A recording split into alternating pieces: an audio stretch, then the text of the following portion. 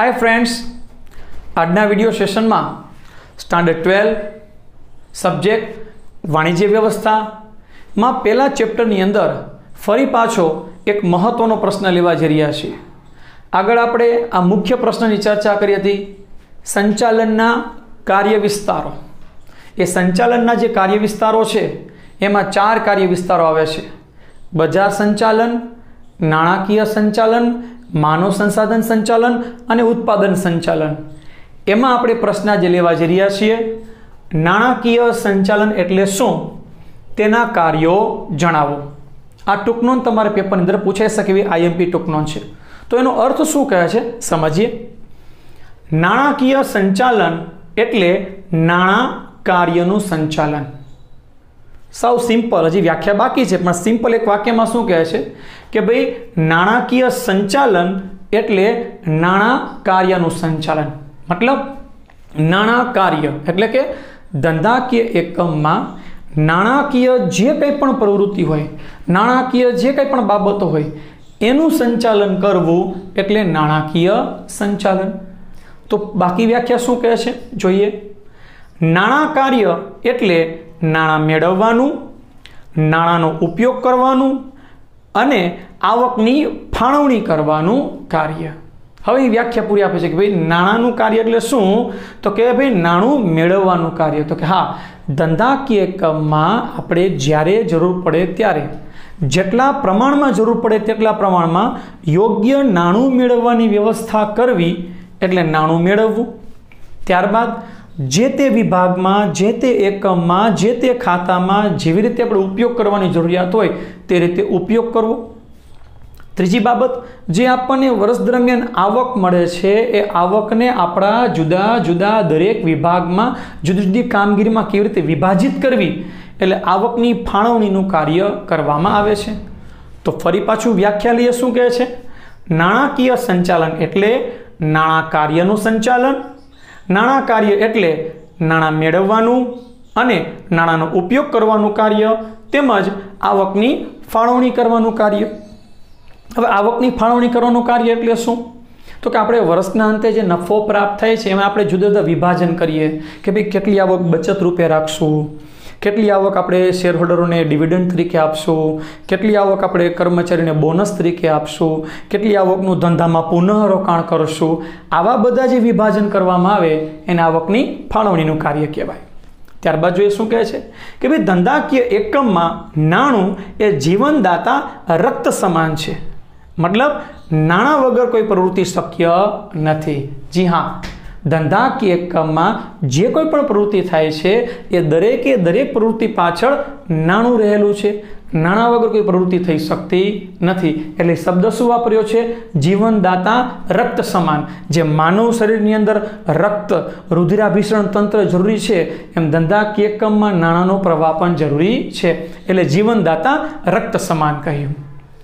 तो चलो हवे अर्थ लीधा बाद आ नाणाकीय संचालनना कया कया कार्यों छे ए कार्यों आपणे स्टेप बाय स्टेप समझीए।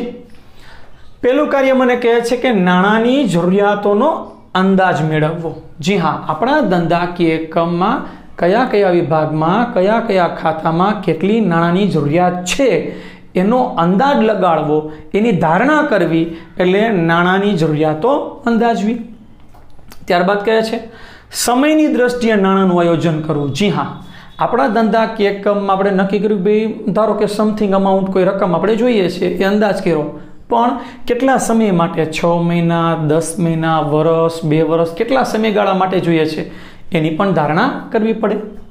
त्यारबाद कहे छे अंदाजपत्र बनाववुं।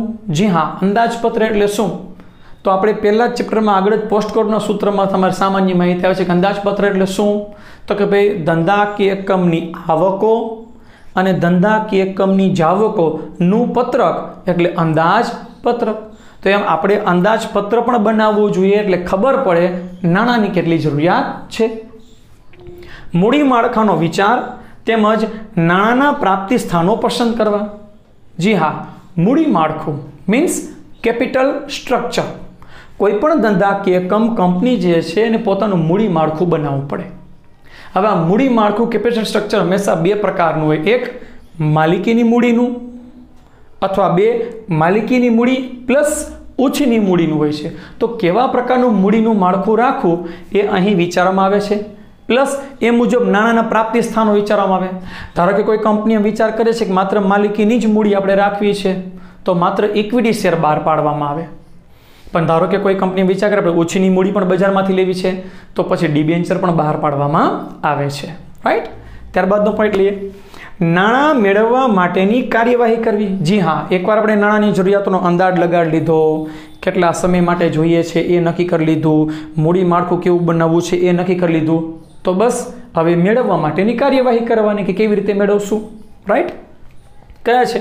મેળવેલા કુલ નાણાંનો ઉપયોગ થાય એ જોવું અને અંકુશ વ્યવસ્થાની ગોઠવણી કરવી. જી હા, આપણે જે કામગીરી, જે પ્રવૃત્તિ માટે નાણું મેળવેલું છે એ જ પ્રવૃત્તિમાં તેનો ઉપયોગ થાય છે કે નહીં એ આપણે ખાસ જોવું જોઈએ. એટલે એની ઉપર અંકુશની વ્યવસ્થા રાખવી જોઈએ કે જેથી નાણાંનો બિનજરૂરી ખર્ચ થઈ જાય નહીં. નાણાકીય નીતિ નક્કી કરવી. જી હા, ધંધાકીય એકમમાં તમે કયા પ્રકારની પ્રવૃત્તિમાં આગળ વધવા માંગો છો, જુદા જુદા કેટલા ખર્ચા કરવાના છો, આ વર્ષના પહેલા 6 મહિના માટે કેટલો ખર્ચો કરવો છે, પછીના 6 મહિના માટે કેટલો ખર્ચો કરવો છે, એવી નાણાકીય નીતિ નક્કી કરવી જોઈએ.